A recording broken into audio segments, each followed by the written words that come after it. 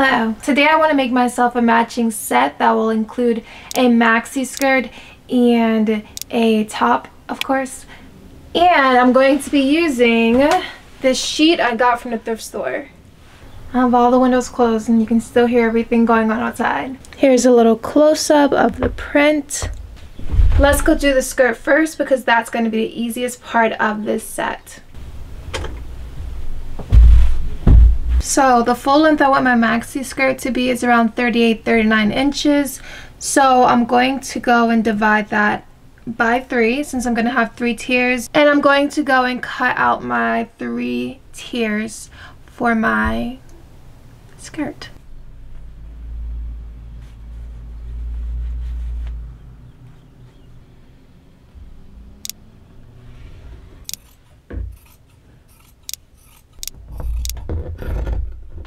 Here are all the measurements I took for my skirt and the pieces I cut out.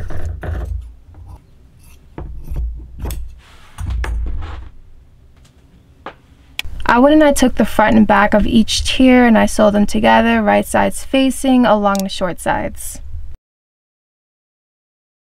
So I went and I gathered the top edge of my bottom tier, and I did that by sewing 2 straight stitches along the top edge of my bottom tier with the longest stitch length my machine would allow.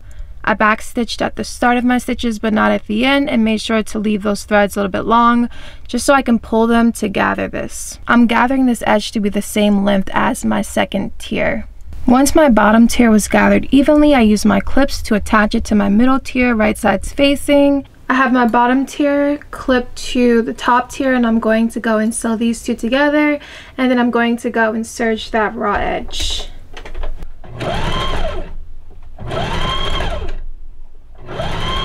And now I'm going to go and gather the top edge of this middle tier to attach it to my top tier.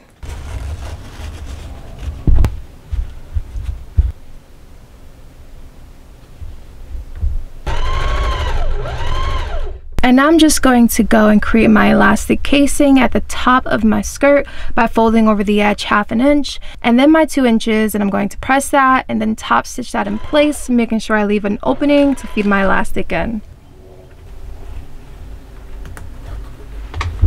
Then I went and fed my elastic in there and stitched the ends of the elastic together. And so that opening I left closed. And then I sewed 4 straight stitches across my waistband while stretching the elastic. And then I just finished my skirt by hemming the bottom edge with a double fold hem. And here's my finished skirt. It's so easy to make a tiered skirt, especially if you use like a nice flowy fabric. So, you know, that's a cute quick project you can do and make for yourself for spring. But I am going to be making a top, as I said, so let's get on to how I made the top.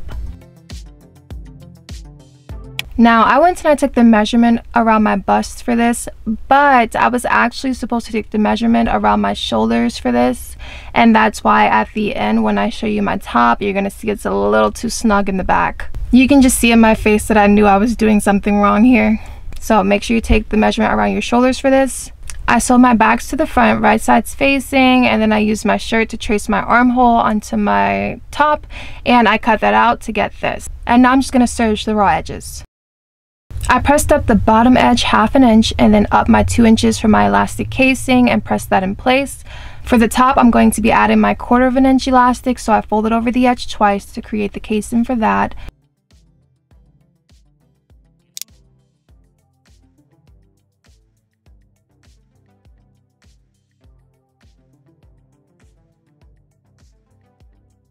And then I cut 2 shoulder straps from the side edge of my sheet and pinned them to my top to figure out what length I needed them to be.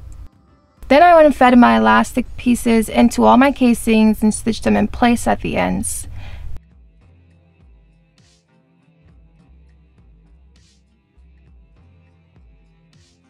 And after adding my elastic into all my casings, I sewed my shoulder straps on. And here's how it's fitting so far. It looks really cute sleeveless, but I really wanted some sleeves, so I'm going to show you how I did that. I attached one of my sleeves And here's how it's looking close up. I just used a sleeve from another project. I'll link that video in case you want to see exactly how I was able to cut out this sleeve. But I'm going to go and stitch the sides closed and serge that, and I'm going to gather the top edge and attach it to my top. I went and I pinned my sleeve to my armhole here along the bottom edge of my sleeve's armhole, and I still have to pin it to my strap. And before I do that, I'm going to go and gather the rest of the sleeve to be the length of the strap, and then I'm going to go and attach all of that. I just gathered my sleeves the same way I gathered my tiers, and then I finished my sleeve by creating an elastic casing at the hem of the sleeve and feeding my elastic into my casing.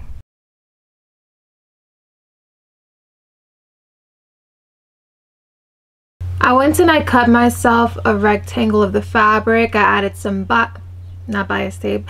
I added some interface into it, and I pressed in the edges and then pressed it in half, and I'm attaching it to the center back. And then I got the idea to do some loop buttons in the back instead of the tie I was going to do. So I went and I cut a piece of my sheet on the bias, and you know it's on the bias because that's the direction that has the stretch. I'm gonna go and turn this into a longer tube to create my loops.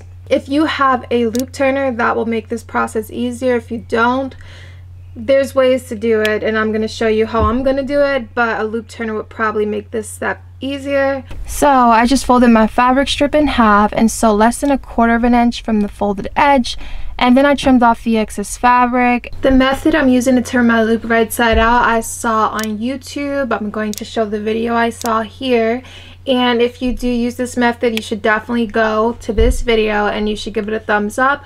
But you just slice into your loop, and then you can use a hairpin to snag onto that little hole you cut, and then turn your loop right side out by pulling the hairpin through the loop.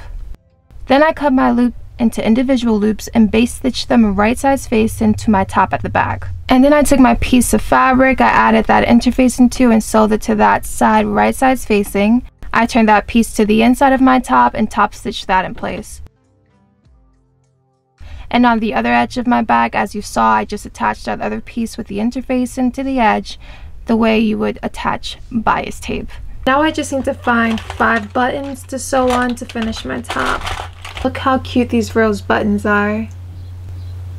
But I only found 3 of those, so I don't think I can use those. I found a set of 5 of these, which I'm likely going to use. And then I just sewed my buttons to the back of my top on the side opposite the loops.